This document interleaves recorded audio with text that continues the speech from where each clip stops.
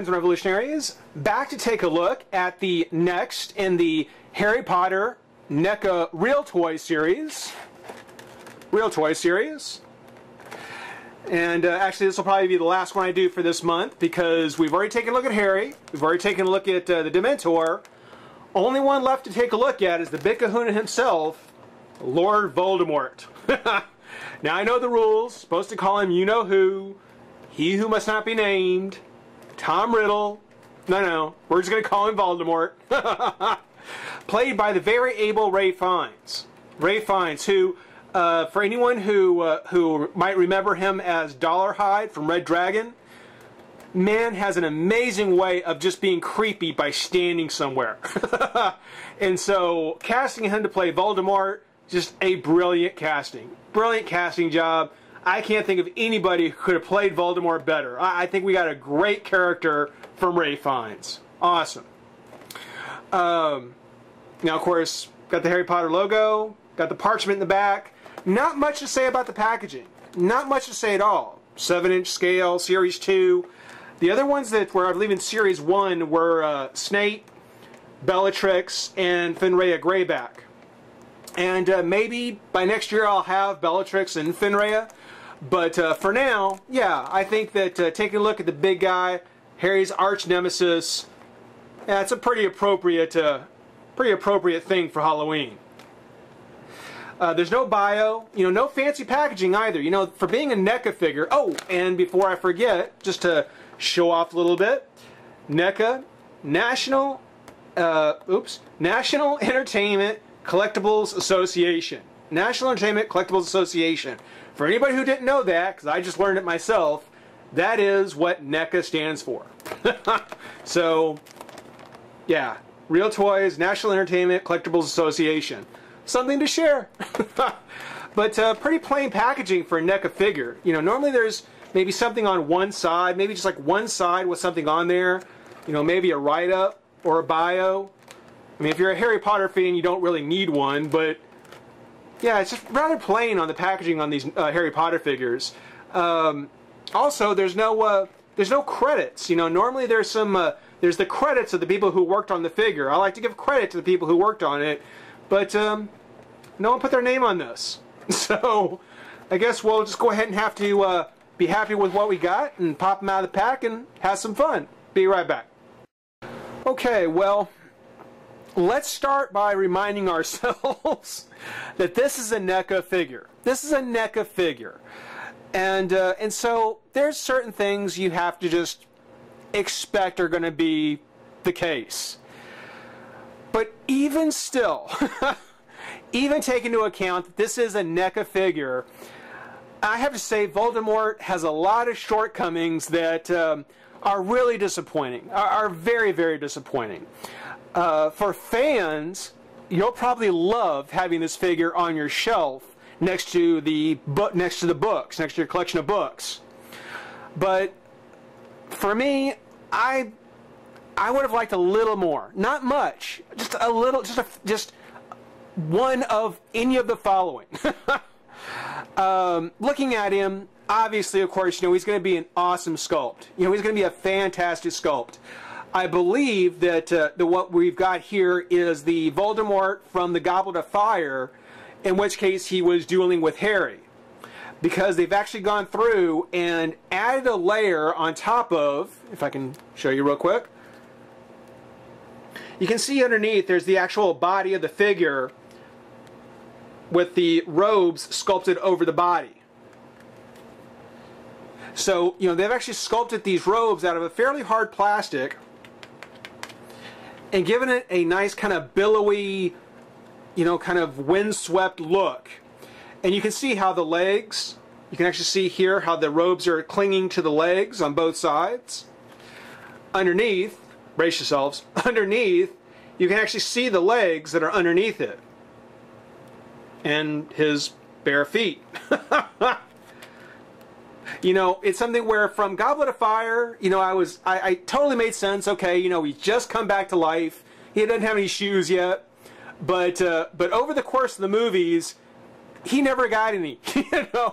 As a matter of fact, he changed very little over the course of the movies. And Ray Fiennes sold it. He sold that as just being just one of the eerie things about Voldemort is that he goes barefoot.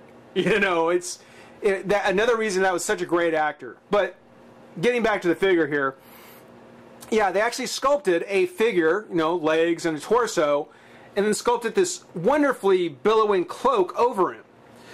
But they sculpted out of a flat black color and didn't bother to add any highlights or anything to really kind of make it pop. You know, it's something where when you look at some pictures of Voldemort, it almost looks like there's a blue light shining off him, like moonlight shining off of him.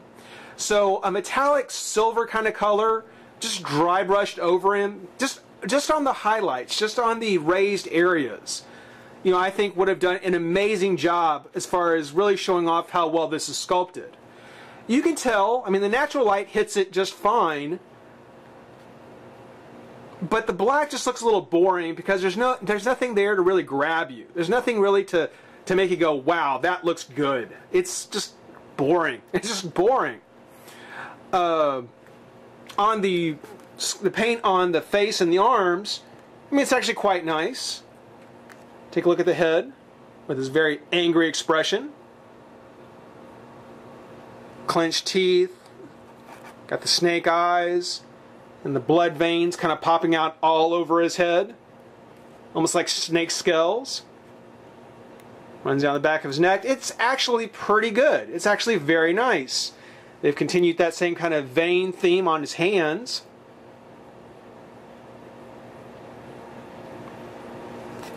Take a look at how well the hands are sculpted with the nails. And the feet, you know, he does have kind of the dirt on the bottom of his feet as well. Dirty toenails. You know, the detail on it for the arms, feet, you know, for Voldemort himself, it's very nicely done. This is a shame that they didn't go through and do a little bit more treatment on the remaining, you know, 80% of the figure and give the robes a little bit of a dry brush on them as well. On the Dementor, because obviously he has no legs, it was understandable that the articulation might have been a little limited. But for what he had, it wasn't bad. You know, hinged, ball-jointed shoulders, hinge at the hand, ball-jointed head. Dementor was actually very nice for how little there was to work with. Voldemort here basically has 4 points of articulation. The swivel at the waist, which is the only thing on the lower half of his torso. Got a twist on this arm at the shoulder. Twist on this arm at the shoulder. There may be a little bit of a hinge on there, but certainly not enough to really, you know, do much with. The head is on a swivel, so it turns left and right, but no ball joint. So, you know, for there not to be a bicep joint, twist at the wrist, you know, a ball jointed head, it's just very weak articulation, even for a Neca figure, a modern Neca figure. Yeah, not going to be one of the figures I'm very proud to have. Other than to say that, you know, you've got Voldemort.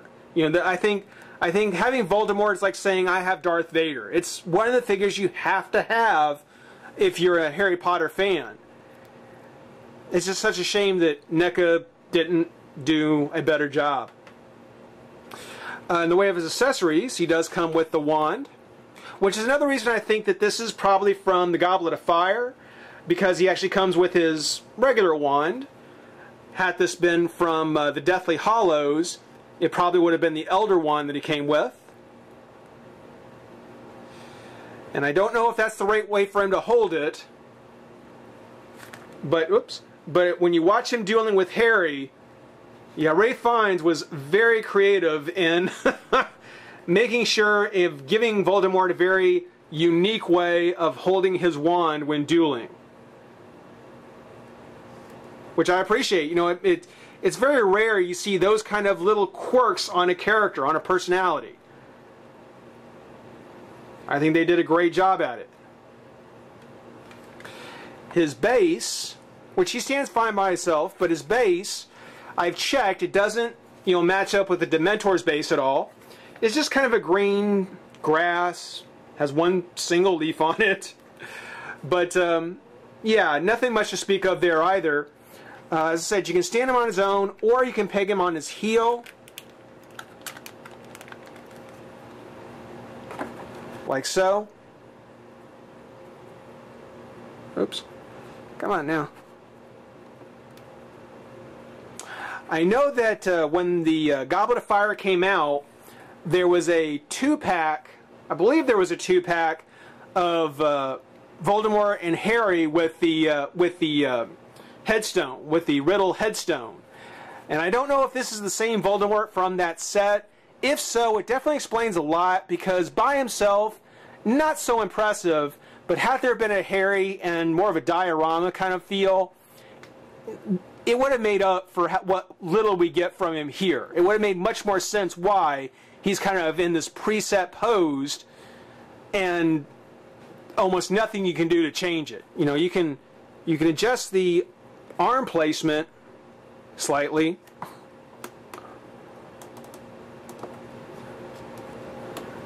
But it's just a variation on the basic pose. Had this come with Harry, or had this been in a 2-pack, it would have made perfect sense. I'd like to believe that it is, and I would like to think that if they ever re-release the figure, if they just go back and do just a very metallic blue, not much, just a little bit to highlight kind of the folds and the raised areas on his robes, I think that alone would make it a lot more interesting, not quite so boring. Hope you didn't find this one boring, guys. Got more stuff to get to. Hope you enjoy watching. Rate, comment, subscribe, join the revolution. We'll see you soon. Bye-bye.